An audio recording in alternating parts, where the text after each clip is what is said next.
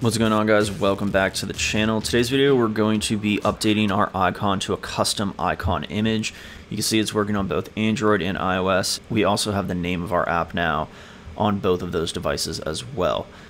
I'm going to first go over a bit of the process that I took to get to this icon logo, and then I'll show you exactly how you can upload that into both of these versions of the app. All right, let's get started.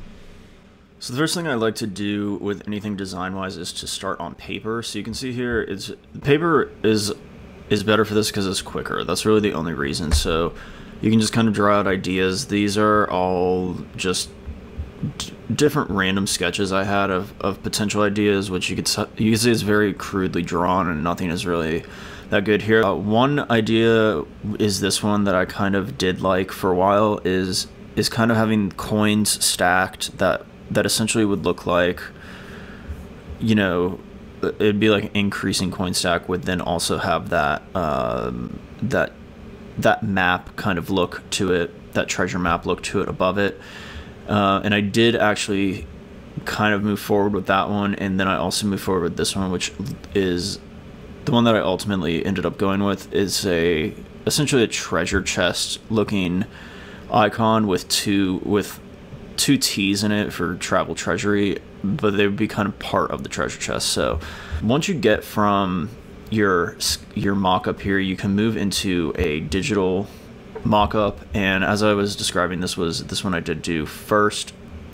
So once I got into this phase, I'm using Sketch in this example, but you could easily do this with Adobe Illustrator or also Adobe XD, which is a free version. But yeah, then you could play around with the colors and everything. This I didn't really like this when it was, I couldn't make it work digitally is basically what it is. I didn't like the way the coins looked, and I really didn't like it at all.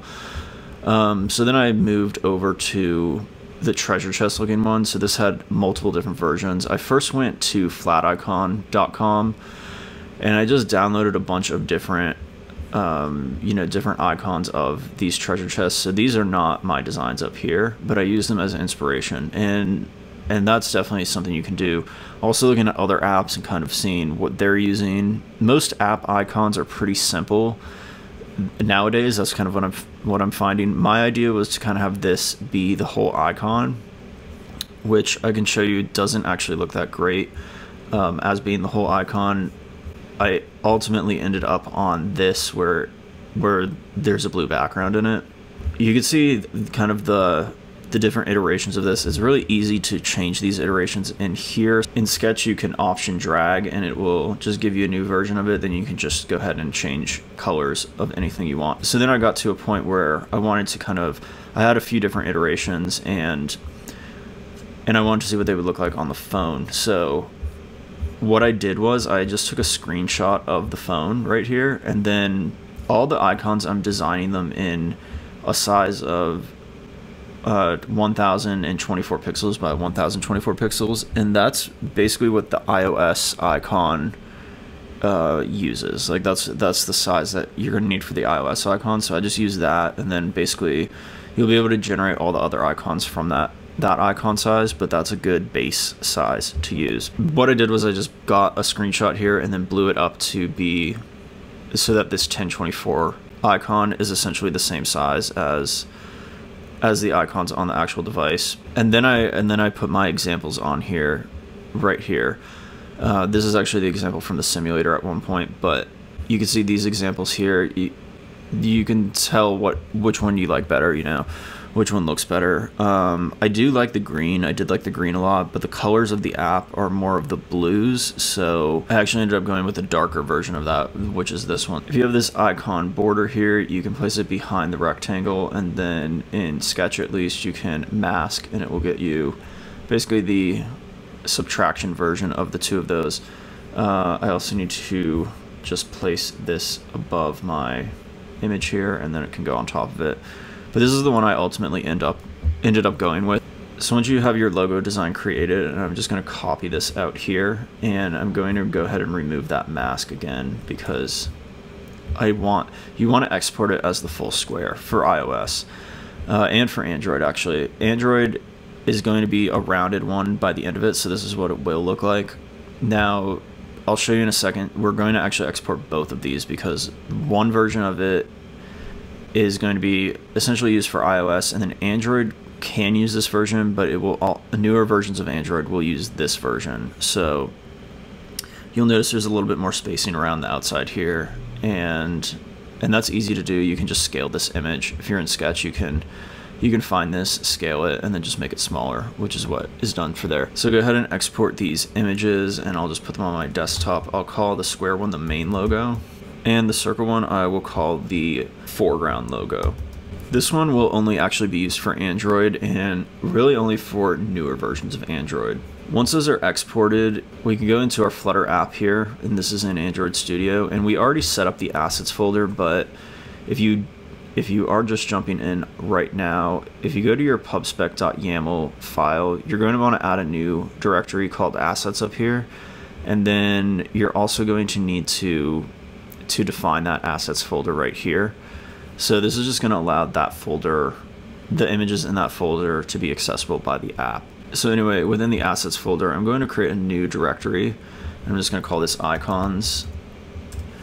And then I'm going to drag these two images that we just exported into that directory and click add. And you'll see we now have those two assets right there. So we're going to be using this Flutter launcher icons package, and this is going to allow us to use just these two images essentially, and it will do all the heavy lifting for us and generate all the different icon sizes that we need.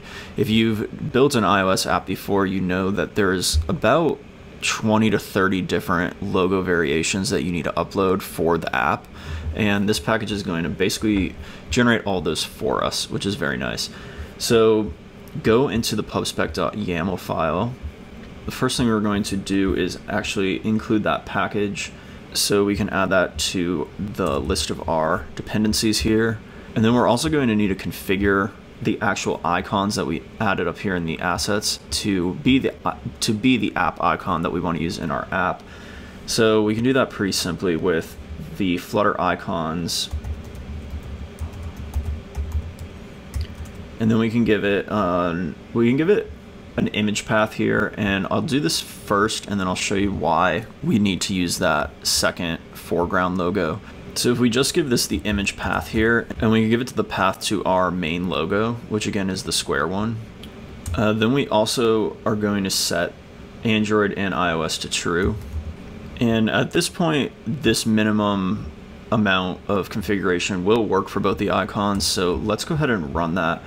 We actually need to do two things. Firstly, we need to do our pub get to actually get this package. And then the second thing is we need to run this command in the terminal to actually have this package generate all those icon versions that I was just talking about.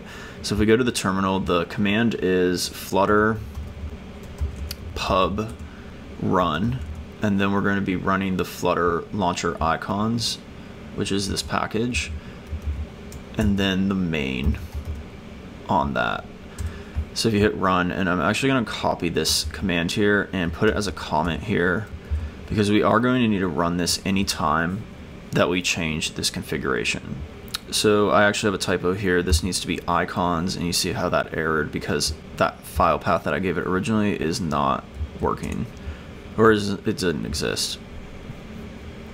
And just to be clear, the main here is just the main version of the Flutter launcher icons package. It has nothing to do with the name of the file. But once that's run, you can then run your app, and I'm going to run it both on my Android simulator and my iOS simulator, so you can see both versions.